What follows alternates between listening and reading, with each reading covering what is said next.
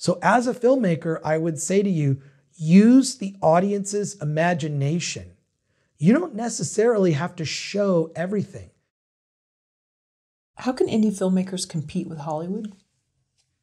The way that indie filmmakers can compete with Hollywood is on the level of ideas.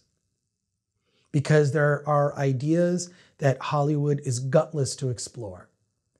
You will never be able to compete with Hollywood necessarily on a budget standpoint, marketing money. Having said that, there are so many more things at your disposal as an indie filmmaker that you didn't realize. Whether it comes to talent and asking someone who would bring money to a project, who knows who that actor might be, who is like, maybe sitting around, works 3 months of the year, and the rest of the time is playing Dungeons and Dragons. Not a joke. There's a whole group of Hollywood actors that play Dungeons and Dragons. Might not be a bad thing to learn. But there are more things at your disposal than you would realize. So I would say focus on casting, focus on making the film, because there's really no excuse for an indie filmmaker because equipment is so inexpensive. I mean, I almost look good with the cameras being used right now. And these cameras are not particularly expensive to rent and or purchase. So on that level, make sure that you have that covered. But the way indie film competes with Hollywood is with ideas. And then what happens is those ideas will be ripped off by Hollywood, because that's how that cycle works. Now that's fine if they hire the person to do that. I mean, Sam Raimi, arguably, if you look at the Evil Dead series, the original Evil Dead film, Evil Dead 2, Dead by Dawn, and the Evil Dead 3, he's basically remaking the same movie over and over again with a big budget. I don't have a problem with that because it's Sam Raimi doing it. Let him do it. That's great. And those movies hold up. They're really fun. The Evil Dead films with Bruce Campbell, which have amazing commentary tracks, if you can track them down. Very useful films from Sam Raimi's early career. But where I think indie film competes is ideas. So here's what you do.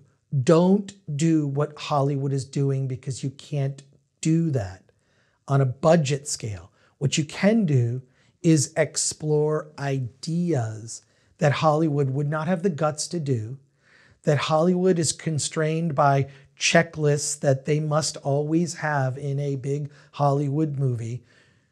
Indie filmmakers are not burdened by that checklist. And you have to be fearless when it comes to how you may be perceived on social media, right?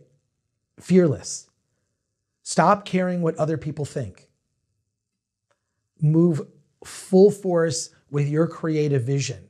And that's not something that if you work for a major studio and you make a movie with budget and concerns, that I think comes with burden. I mean, you've heard the stories time and again of the burdens that come with, or the creative shackles that come with making a movie for a major studio.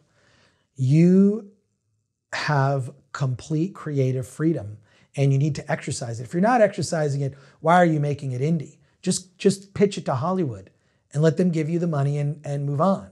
But if you're gonna make a small indie movie, you better be willing to explore some ideas, because it's underestimated and underused, the audience's imagination. I'll give you an example, a throwaway line from Star Wars. I know Star Wars comes up. Okay. Grand Moff Tarkin walks in the room, Darth Vader walks in the room, they're having a council meeting, right, on the Death Star, and he talks about the Emperor has wiped away the Imperial Senate. They'll not be a concern for us. I'm not quoting it directly, but that's the basic line. Well, one, I'm an audience member. One, who are all these evil men in this room, right? This is already scary. Secondly, wait, there's an Emperor of the galaxy and there's an Imperial Senate. Who is this Emperor of the galaxy? There was an Imperial Senate. Why were they wiped away? And the thing is that Hollywood has become so used to the fact that they can just do anything. Why don't we just show that, right? So we can show this. Well, ultimately, when we finally saw the Imperial Senate in the prequels, it was a little maybe underwhelming. Like, oh, okay, that's what it looks like. It looks like a Lamps Plus. Or, that's weird configuration of, it looks like a giant chandelier upside down. Okay, weird. In any case, but what I'm saying is that my imagination as a kid was utilized because characters in the movie talked about off-screen events happening. And I think that is a device that is underused.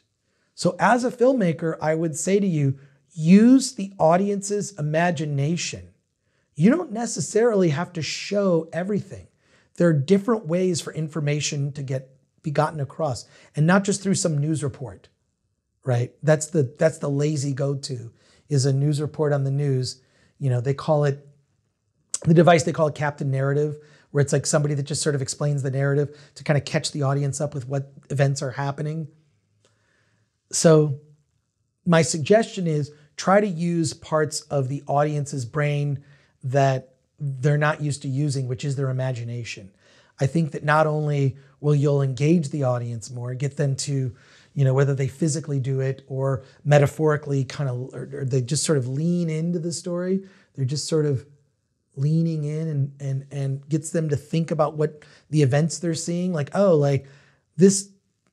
And also I think it shows respect for the audience, right? It doesn't mean you're not going to have your money shots in the film, whether it be something big budget or whatnot, but you can expand your world by allowing the audience to use their imagination and convey information in a shorthand, whether it be dialogue, something that's seen very quickly.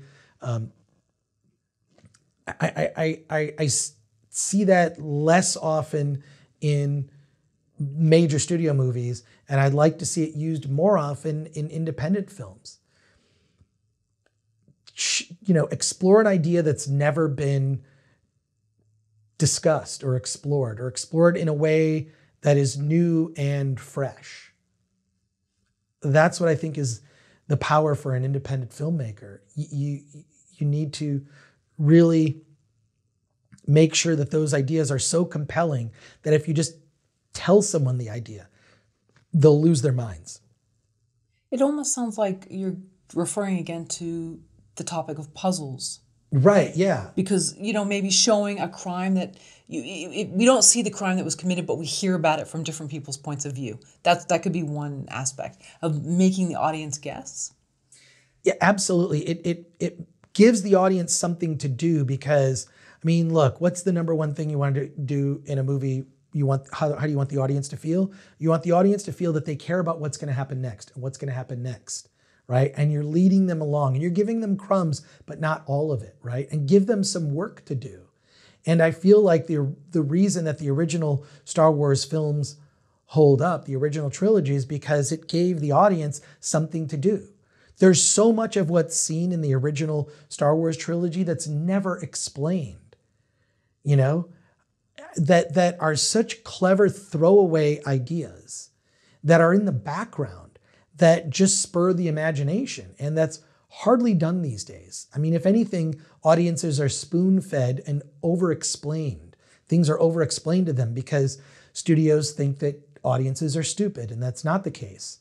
Audiences are much more savvy these days. They're way far ahead, which is why so much content is like, meh, it was okay. I can't tell you how many times I've walked out of a big Hollywood movie and forgotten it by the time I walked to my car. Like a big action movie where you're like, well, none of that really mattered. What were the stakes? It seems like I've seen it before. I feel like indie film has the freedom to go a few layers deeper and explore new ideas and engage the audience with it. So please, more of that.